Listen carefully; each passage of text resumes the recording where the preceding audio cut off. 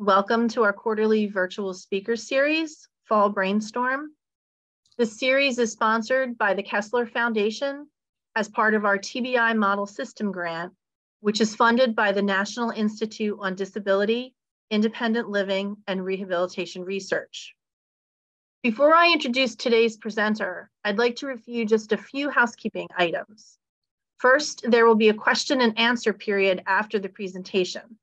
I'll go over the format of our presentation after for our question and answer period. Secondly, we're going to mute everyone during the presentation so we don't have any background noise. It's now my pleasure to introduce Glenn Bott, who will be presenting today, Fall Down 7 Times, Get Up 8. Glenn Bott, a vibrant and enthusiastic lover of life, had his life forever changed when he was struck head-on by an SUV while bicycling after work. In a coma for over 10 days, he lingered between life and death. Once Glenn emerged from his coma, he spent months in a rehabilitation hospital where he had to relearn to walk, talk, swallow, and think. His training and beliefs prior to the collision helped him fully recover, surprising his doctors and therapists. These thoughts and beliefs, along with his love of life, saved him. He'll share with you why he survived an ER diagnosis of he won't likely survive, and if he does, he'll have very high odds of being severely brain injured and require assistance for the remainder of his life. We welcome Glenn as he recounts his healing process and engage you with moving stories of how his strong sense of self and awesome wife assisted him in not only surviving, but coming out the other side an improved version, Glenn Bott 2.0. Thank you, Glenn, for being here with us today. Thank you for the invitation. Fellow attendees, today's talk, Fall Down 7 Times, Get Up 8. I came up with this name because that sums up my training in my life prior to the TBI. So what I want to do today is recount a little bit of what happened and then share with you some tools and techniques that can help you improve and move forward in your life. This all started, and the screen's black, so nothing went wrong. This all started back in '04, day after the summer solstice, and I like bicycling. My wife had a little store. I call it a chick store. It was home furnishings, jewelry, everything the ladies like for around the house. I was a loan officer for a mortgage company. My wife was going on a shopping trip for the store the next day. I got done a little early, so I called her and said, "Hey, sweetie, I'm going to go for a bike ride, and then we'll hook up for dinner." And she said, "Perfect, I'll be home, we'll do it." I got home, changed into my biking gear, and headed out.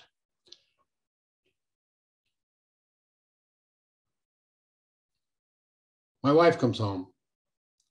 About an hour and a half, 2 hours later, no Glenny.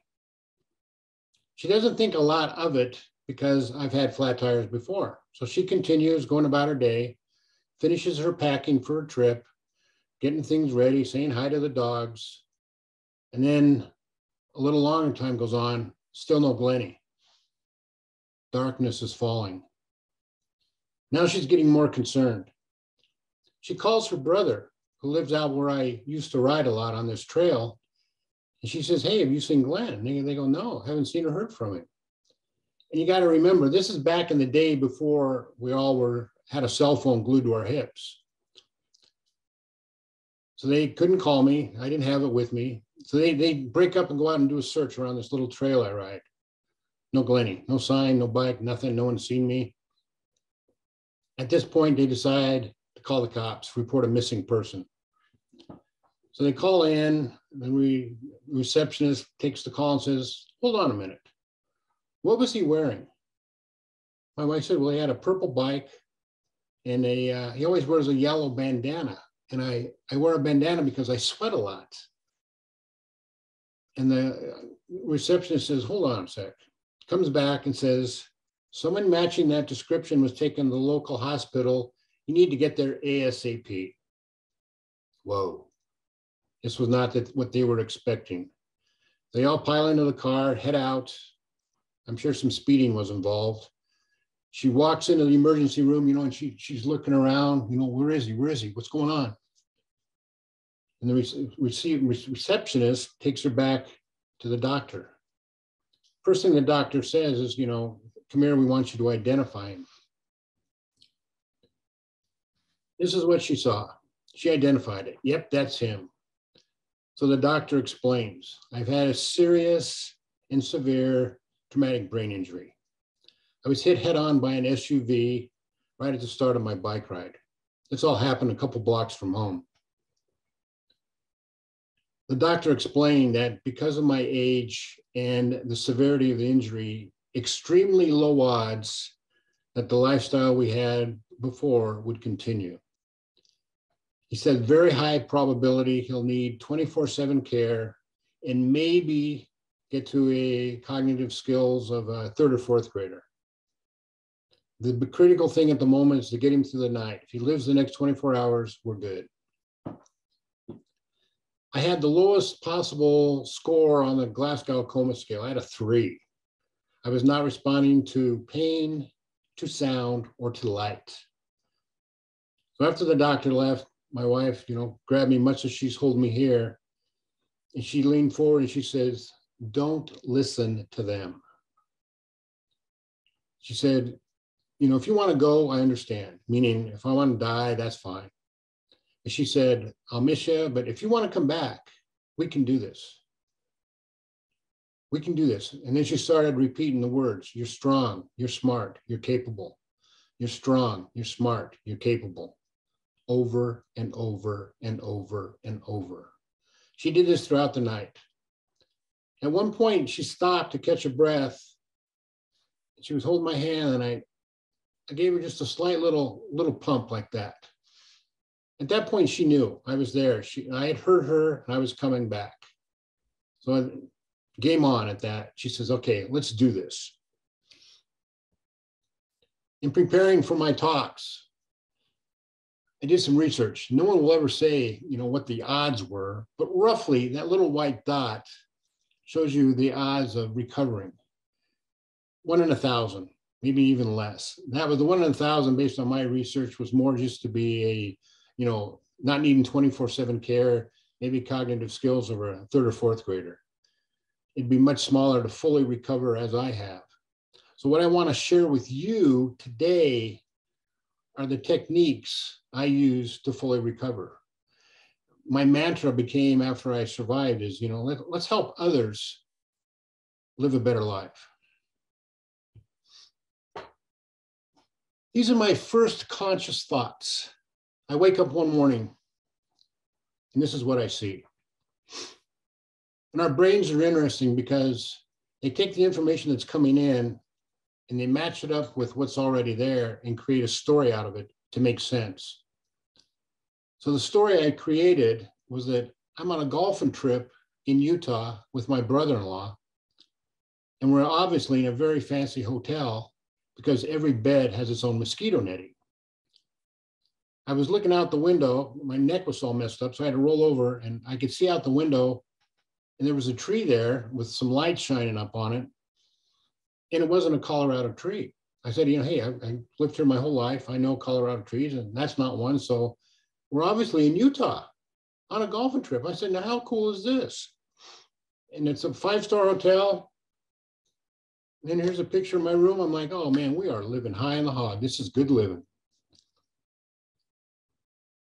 Turns out I'm in the old Posey bed at Craig Rehabilitation. And they zip you in these, I don't know if anyone else has, I don't mean to rehash old information, but once you've had a brain injury, they put you in this so that you don't accidentally fall out or get up because a lot of people don't have good balance. So this keeps you zipped in because another impact to the head could be fatal. And that's how I created my little story. And that began the adventure. Here's a picture of my little lady. I give her the bulk of the credit. She's the one that spent all that time there talking to me over and over, giving me my story. You're strong, you're smart, you're capable. She would come there. This was a 45-minute drive from where we lived to the hospital. take care of me during the day, talk to me, take me to therapies. And she'd leave later in the day, about dinner time, go back, take care of her store, do the paperwork, et cetera, et cetera. So that became our life for a few months. As I started recovering, the people at Craig said, okay, we've got to need the therapist. We got to get things, get him back online. As I say, get my brain back online. So they give me a test to start with. Out of 60 items, and these are basic items, a fish, a tree, a cloud. Give me 60 of these, and I got 3 correct. And this took the wind out of my wife's sail. She's like, whoa, I didn't realize it was that bad. I've always been a smart guy, quick study, but when she saw that, she's like, holy cow, it's worse than I thought. She never let me know this, but she knew we had some work to do.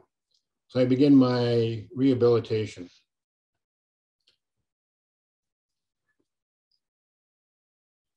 Coming out of my cocoon, as this is kind of the phase we called it, I had to start over. I had to relearn the basic skills, how to use a knife and a fork, how to walk. I couldn't talk real well. I talked in more staccato. The words would come to me, but I couldn't enunciate them.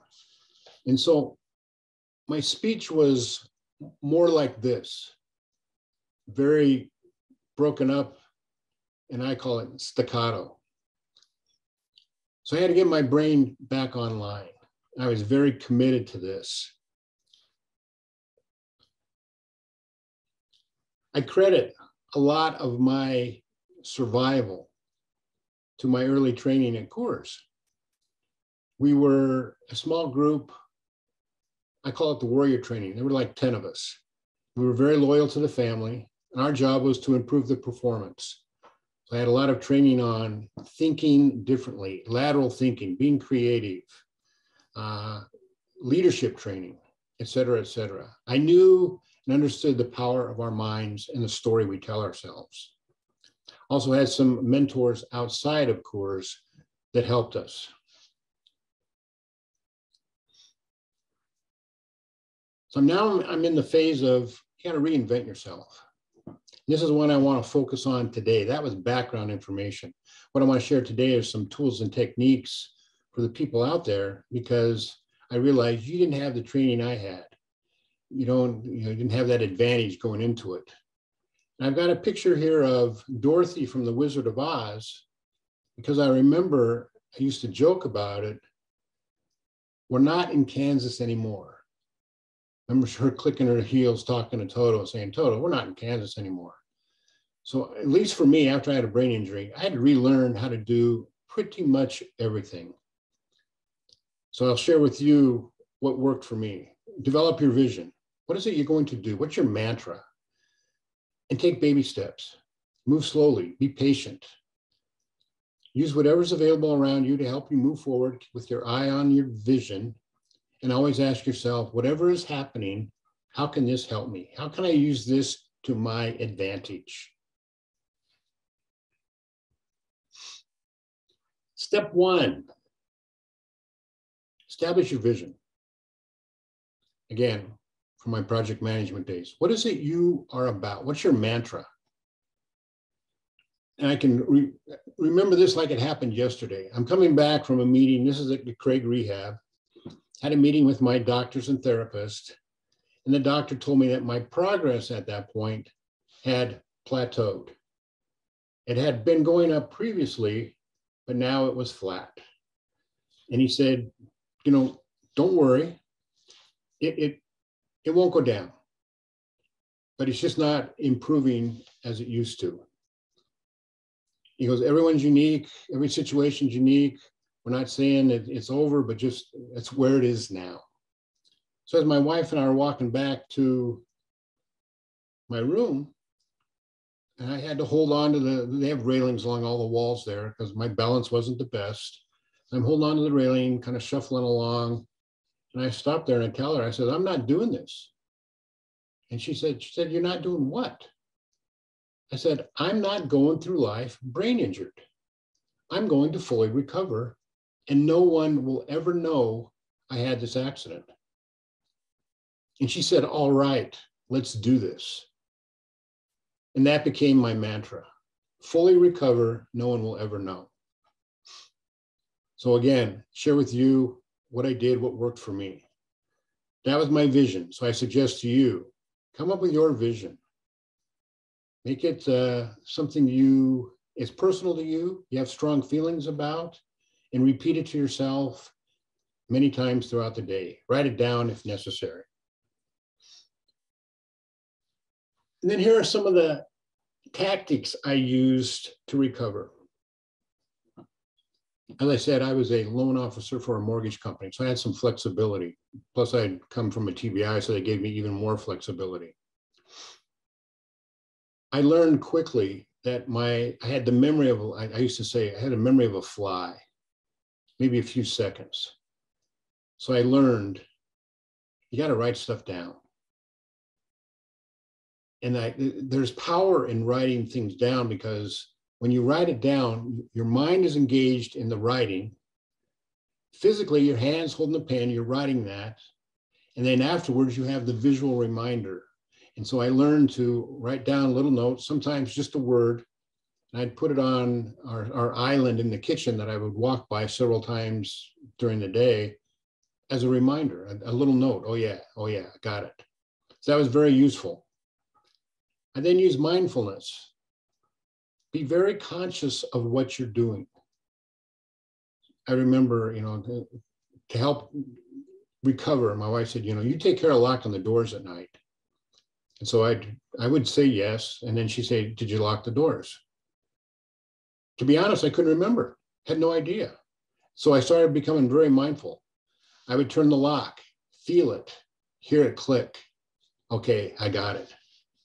I also learned that linking something you want to remember to a positive emotion helped me remember it much better.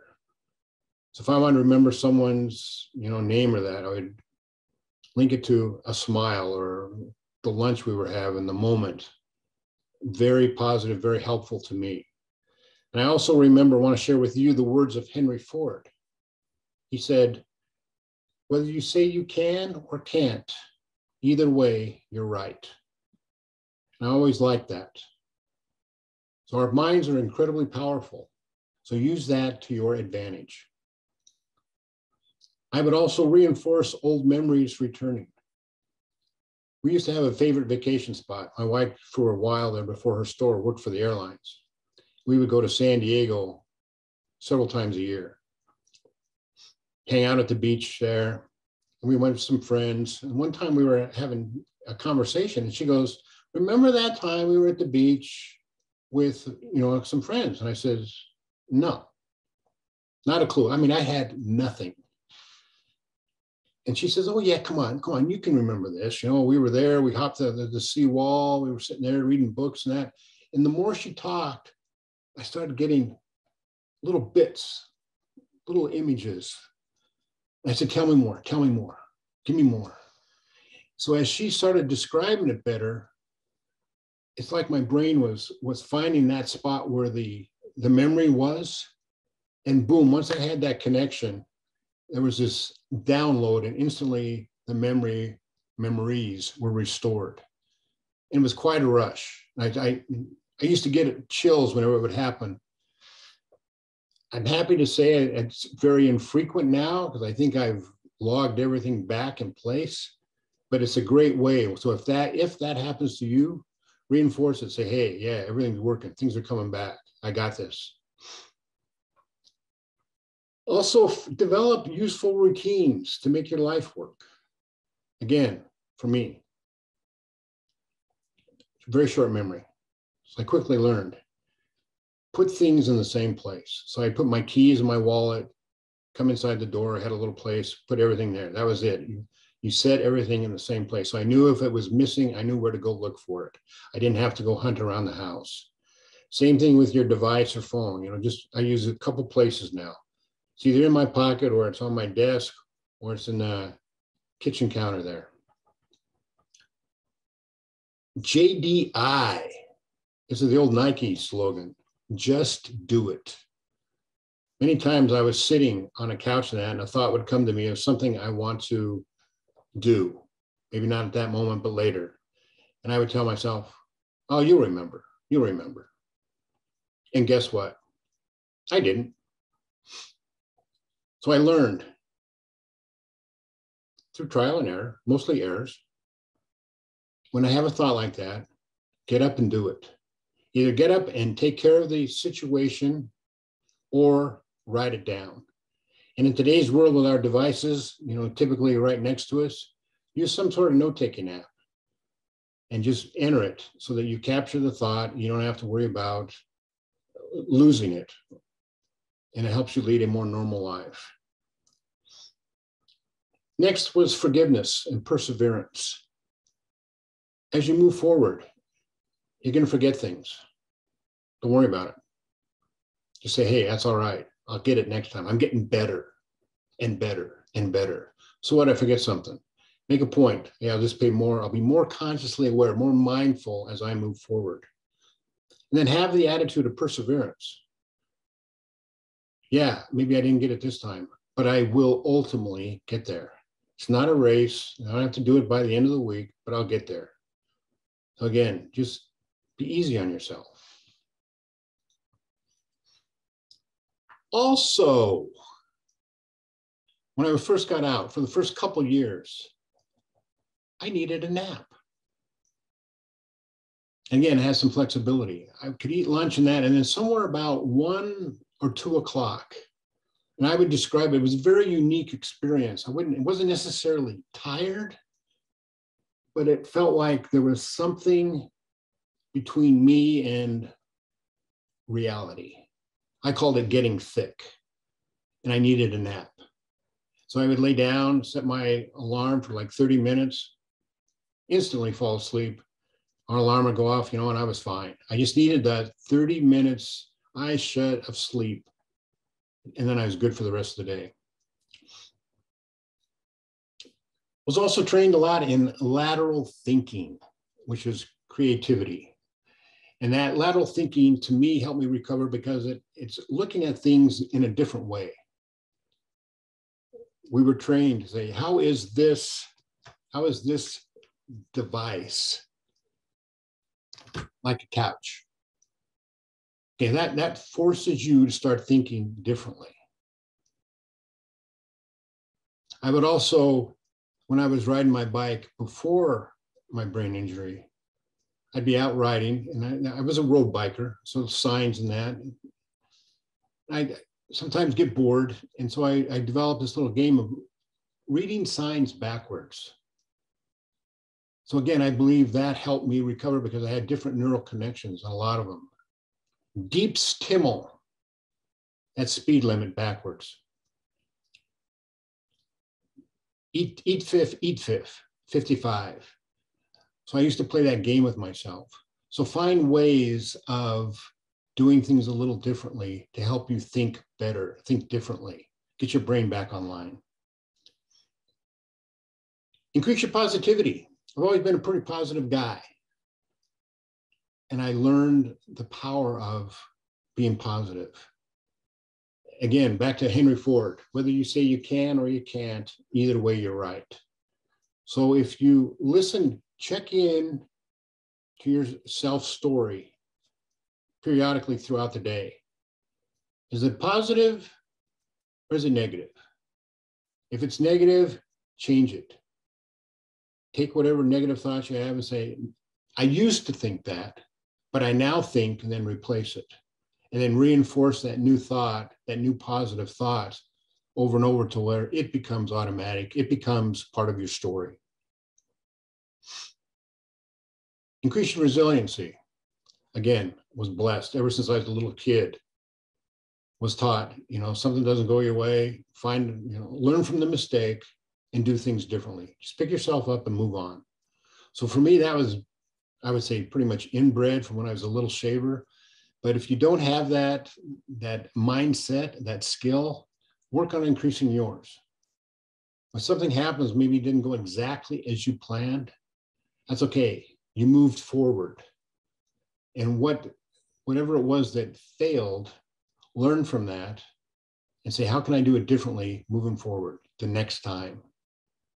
Because as you know, as the old saying is, life isn't a sprint, it's a marathon. So just keep moving forward. And again, reinforce your vision, your mission throughout the day.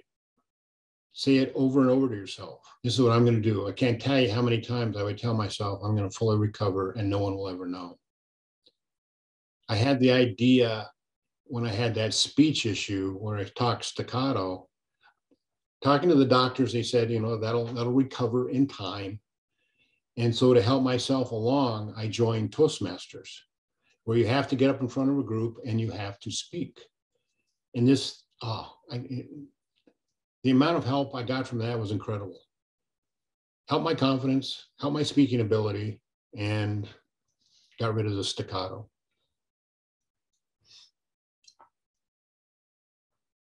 One of our mentors, this is a biggie. What you focus on expands. So again, this is why I suggest take your vision, your mantra, and focus on that.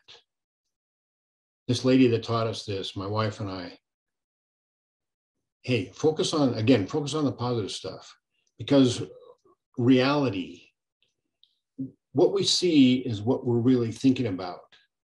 Not necessarily what's out there, but what we're thinking about. So start focusing on good stuff and then watch it expand in your life. My background's in engineering, so I'm a science guy and I like Einstein. So here's some summaries, a few basics. A, anything is possible. As Einstein says, it's all energy. You match the energy and boom, you get it. You know, you got your own personal experience, and you've got the law of attraction that's come along since then that reinforces this. Realize your power. You are a very powerful person. And you're always creating, and you're creating by your thoughts. The problem is most people are creating unconsciously. What they've been taught or what they've picked up over their life and that. So become more conscious of your thoughts, be more conscious of your vision, of your mission, and what you want to create. And another way of saying this is every time you speak, you're placing an order.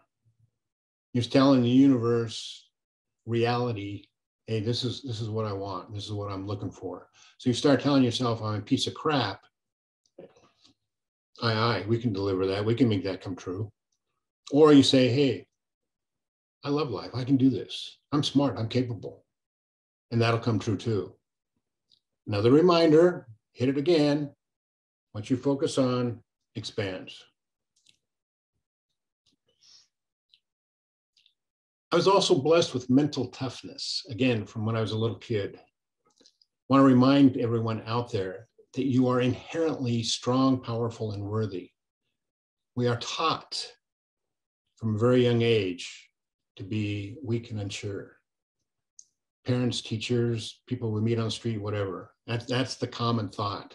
So change that.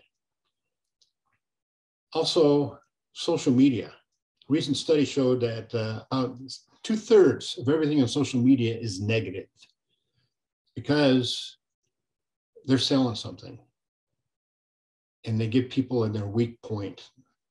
So again, be careful what you're feeding yourself. The story of two wolves, that's a reminder to me. I had it, but it was too small for a slide here, but a Cherokee was teaching his grandson about life. And he said, there's the good wolf and the bad wolf. And the good wolf is about generosity and love and talent and security. And the bad wolf is about scarcity and fear and weakness. And the grandkid goes, well, who wins? And the Cherokee grandfather says, the one you feed. So be careful of the wolf you are feeding. Be aware of the wolf you are feeding and feed yourself and this wolf good stuff. Mental toughness, I put here, warriors don't have this issue. Again, back to my training, small group, we were little warriors. Alexander the Great, Genghis Khan, Joan of Arc, all these people had their mission. They believed in themselves. They believed in their worthiness. So I want you to develop your own mission, believe in it, trust in it, and move forward. Also, release that which no longer serves you. As we go through life, we pick up stuff. And it may be useful at that time, but it is no longer useful. Feel free to get rid of it. Lighten your load and use the stuff that's good and works. Be confident. Expect success. Focus on the what. Your job is just to say, here's what I want to create. Don't worry about the details. They'll happen. Assume success, and then look for unexpected support. Again, my mentor had the saying, the universe says yes. Our job is to say, here's what I want. The universe goes, okay, here we got that. And the universe doesn't care. Loves us all the same way. You say, I want a crappy life, you got it. You say, I want a great life, you got it. So again, you're in charge. Be mindful, create a great story, create a great vision, and move forward. Some tenets for being the best you. Be impeccable and authentic. Just be you. Impeccable is when you walk your talk. You say what you mean what you say. Assume 100% responsibility for everything in your life. Everything. It's a choice you made. Live with it. What you focus on expands. Utilize lateral thinking, and then love yourself. Even when you have those bad days, love yourself. Say, hey, yeah, I can do better. We can do it. We're good. Assume full responsibility for everything in your life. Again, if you don't like something, change it. And it all starts with your thoughts up here. A reminder, be authentic. People are always watching. They're judging. They're saying, hey, is this pretty? Here's what they say, and here's what they do. When the two coincide, that's where power is. So be one of those people that do what they say.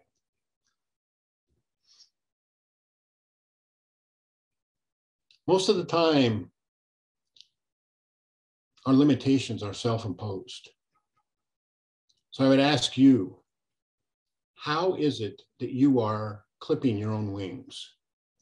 What is preventing you from soaring? And then start working on those items that pop up, and they will change over time. As always, there's a secret ingredient, the secret sauce, the old family recipe. I'll share with you what this is, the secret ingredient to all of this. And it's all about you. You're in charge. It's your show. It's your road trip. You decide what you want to create.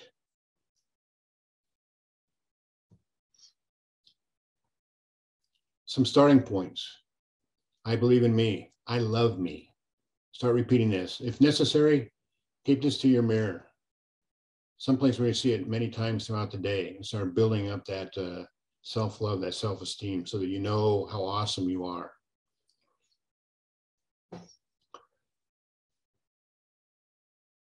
Success is all about moving forward. And yes, you're going to stumble. That's just part of life here on planet Earth. Some people call it failure. I just call it, okay, so I learned something. And you move forward until you achieve what you set out to achieve, your success. The one takeaway I would ask you to leave this little talk with is what you focus on expands. Just remember that. And when you catch yourself maybe going down a path you don't want to go, just stop, say, okay, that's the old story. I'm going to create a new story. And then reinforce your new story. This afternoon, I would suggest to you, take a few minutes, write down, what are you going to focus on? It'll be different for each of you, but that's fine. What are you going to focus on? And then craft your new story. What's your new story? How are you going to define yourself moving forward? Close up here. We've got some books my wife wrote. Secrets to Reduce Your Medical Debt. And this may come as a shocker to you, but when we got out of the hospital, we had a mountain of debt. she came up with some tactics that helped us lower that significantly. Some pointers in there. Luke was our golden retriever. We learned a lot from him, so we put a little book together, Luke's Life Lessons. And then the Cocoon Chronicles. When I was in the hospital and at Craig, visitors were limited because of they didn't want the mental stimulation to tax me. So people would want to know what's going on. So my wife would come and spend time with me during the day, and then she'd go home at night and send out an email. Hey, here's what's going on. Here's what happened today, blah, blah, blah. So later on, a friend says, you know, there's some good stuff there. It's uplifting in that. Got to make a book out of it. And so she did. She took those emails and created the Cocoon Chronicles. So if you're interested in that, it's on Amazon. Check it out. And that is it. Thank you so much, Glenn, for a wonderful presentation. At this time, we're going to open it up for questions for Glenn. There's a few ways that you can ask questions. First, you can use the raise your hand feature. So to do this, you want to click on the participants button on the bottom of the page. When that opens, there'll be a raise your hand button you can press, and one of us will call on you to ask your question. Second, if you don't want to ask the question yourself, you can just type your question in the chat, and one of us or Glenn will read the question and answer the question. So now we'll open it up for anyone who might have questions for Glenn.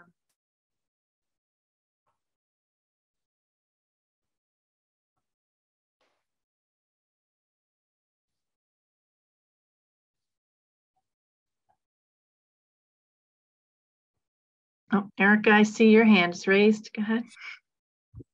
Glenn, thank you for a really inspiring talk. I think this is it's really a testament to how you've been able to be a pillar of the TBI community and show what recovery can really look like. But I was wondering, as you were going through, how did your social circle respond? And were there people who may have been maybe more negative or cautious than you had wanted to be? And how did you address that? Not surprisingly, there were some that were negative. Again, I go back to early on, my wife, she was the filter. She would say, hey, look, we're in this phase now.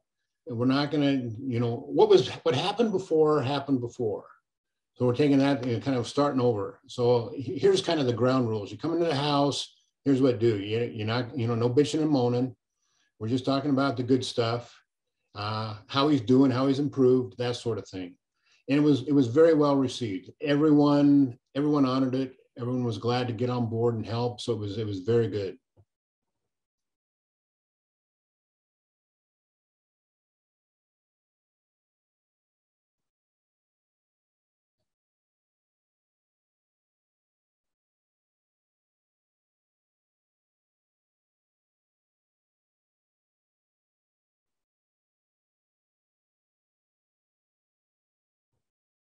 Anyone else have a question for Glenn?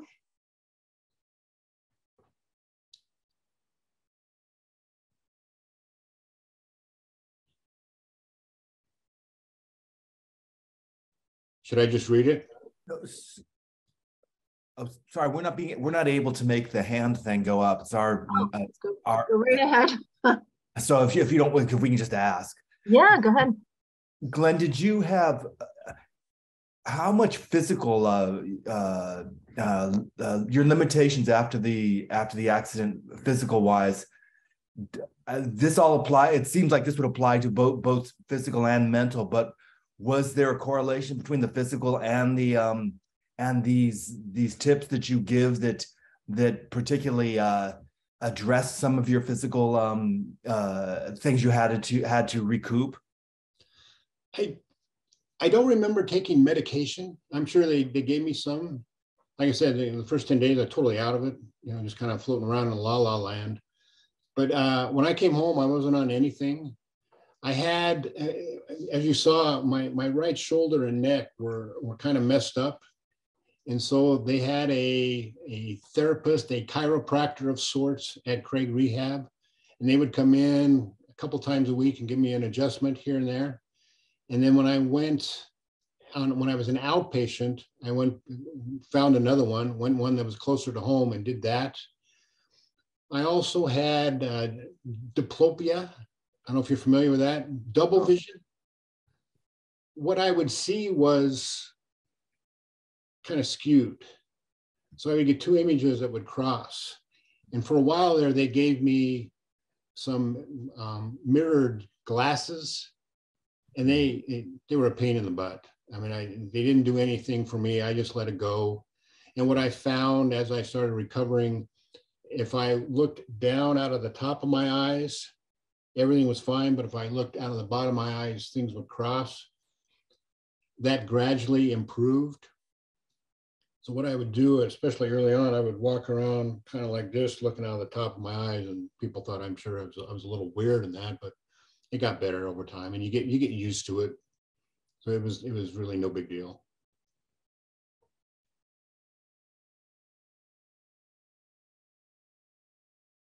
There's a question in the chat. I don't know if you can see that. It says, were you in a coma when you squeezed your wife's hand? Could you hear her? And how old were you when your accident happened? I had just turned 50. And yes, I was in the coma when I squeezed her hand. I don't remember any of that. She told me the story later on. She said, you were just there. You know, like I said, I'm not responding to the opening my eyes and shining the light in, nothing. The pupils aren't dilating. I don't respond to sound. And they on the pain thing, they take like a sharp pen, I guess, and drag it along the bottom of your foot. There was no response to that. So I got a poor rating for that. So I'm basically, like I said, all I was doing was breathing. I couldn't swallow. And yeah, she said, and all that. After she talked that time, I gave her a fist pump.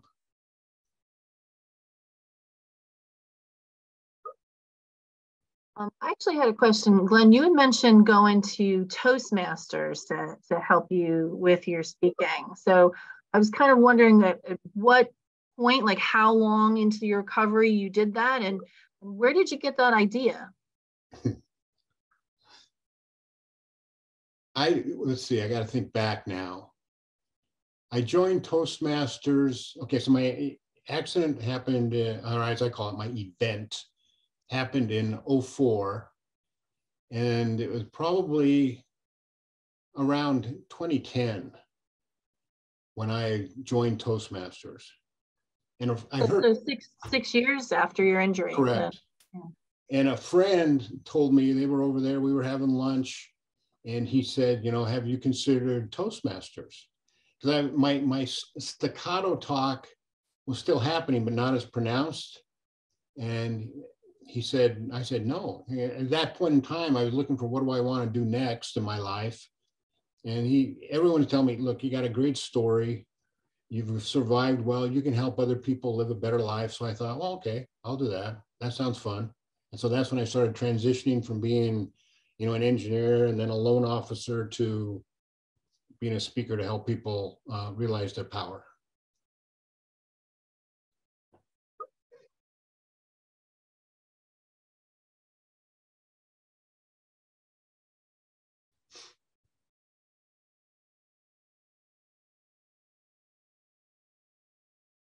There's another question in the chat.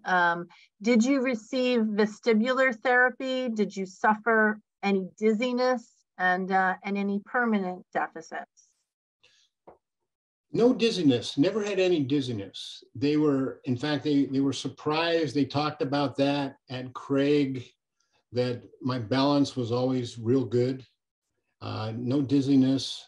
The only thing I had, again, was that diplopia, the cross vision. And at first it bothered me a lot, because I would lay in bed at night and you look up and you'd see a couple lights, and you know there's only one, and it took a while to get used to. And that, you know, we did, like I said, we did those special glasses and that, and this was a vision therapist that had years of experience, worked with Craig, and nothing really worked. It was just over time that it got better. And I think it was a matter of, it got better, I got used to it, and And then like, again, my thoughts just, hey, I'm going to fully recover. Like I said, it's still there a little bit, but not anything like it was at first. There's another question. Did you receive functional rehabilitation or anything related to Western medicine while at Craig or even after Craig? Not, well, I would say yes, the traditional stuff. The Western medicine, I'm sure they did all that. I mean, the people at Craig were awesome. One of the guys that was, I guess, my caseworker, I guess, I remember his name was Bob, and he was in a wheelchair. He had been through some things. He was now in a wheelchair and now volunteered at Craig. And I mean, he was a super guy, and he would just help you. They had been through this, and they would help my wife and I know kind of what's coming down the pike, know what to expect. He would check in on us periodically. Hey, tomorrow you got this and that. And they were always very good about reminding you what appointments you had, because everyone knows you've got a crappy memory. So they would write things out in nice big letters for you. But yeah, I'd say pretty traditional. And again, I went back to the chiropractic thing. My neck was tight and kind of banged up, but once they got that all straightened out, I mean, it's been fine.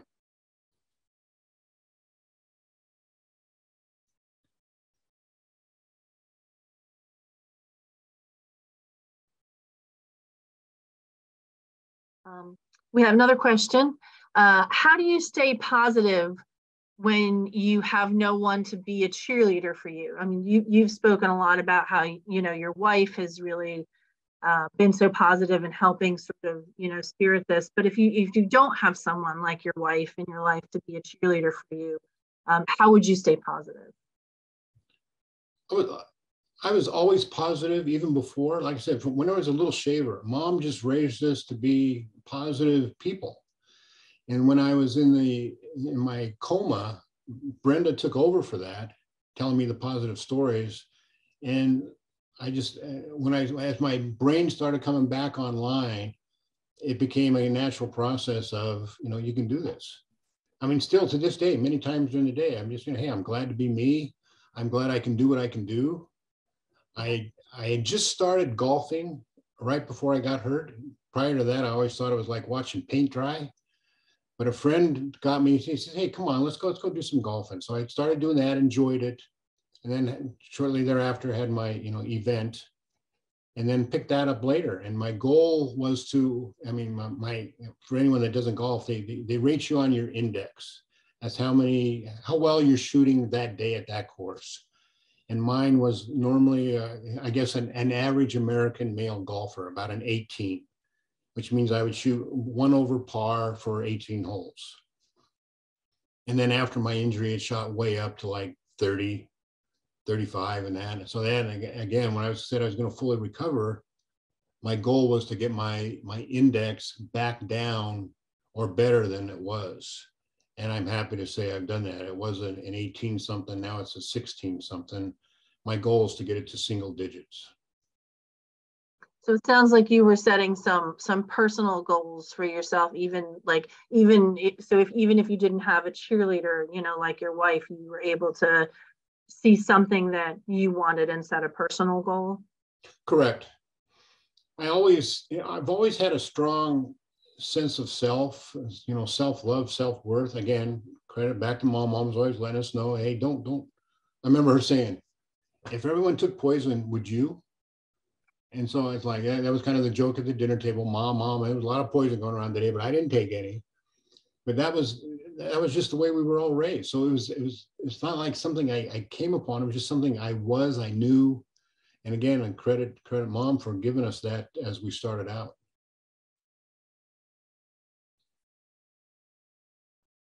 I would like to share with you people out there, don't lose hope. The process is, well, again, I'm speaking from my process, my experience. I don't know about everyone else's, but it can take longer than you think or expect. Be patient and just know each day you're getting better, you're improving, and take that and just make that part of your mantra, make that part of your self story. I'm improving today. I'm getting better. I'm getting stronger. I'm wiser, and I'm going to achieve my goal. And just, again, just don't give up hope. Just keep moving forward. Take the next step. Okay. There's actually one more question that just popped up in the chat. Okay. Do you still have times where you grieve what was lost? No. I will expand upon that. I don't grieve upon what was lost. Again, part of my training, my reading, this is outside of course, just my personal philosophy. The books I was reading, the beliefs I had is that, you know, we live in a dynamic universe. Life goes on. And you learn to, you know, if you lose something, I can remember in the old days, I'd lose something, you know, maybe look for it for a little bit. And if it's not there, like, okay. And again, that mentor I was telling you about that taught us that what you focus on expands. She also had the thought that this or something better. And so I like that. My wife and I picked that up. So if you lose something and you can't find it, you're like, okay, it's gone. I did my due diligence. I looked for it. So if it's gone, so this or hey, something better must be coming. And that became kind of my loss. So yeah, I don't have regrets. So again, we want to thank you for your presentation and thank you all for attending. If anyone wants to contact Glenn after this, you can go to glennbott.com. You could see some of his other presentations and links to the books that he referred to, as well as his email if anyone wants to contact him. So immediately after this presentation, there's going to be a survey for you to answer about today's presentation. So that will pop up after this. Also, we'll be following up with an email survey if you happen to step off and are unable to complete the survey now. Also, everyone be on a lookout for the new edition of our newsletter, which is going to be coming out soon, TBI News and Views. And we'll also be having some information on our winter brainstorm, which is going to be on January 10th at 12 p.m. Kelsey Boyer, who's the founder of Save a Brain Foundation, she'll be speaking about the TBI she sustained while snowboarding. And again, if you're interested in any more of our events or participating in our research, much of which can be done remotely these days, please check us out on the Kessler Foundation website. So again, Glenn, thank you so much for joining us. We all really enjoyed your talk and we appreciate your time and you know, look forward to hearing from you in the future.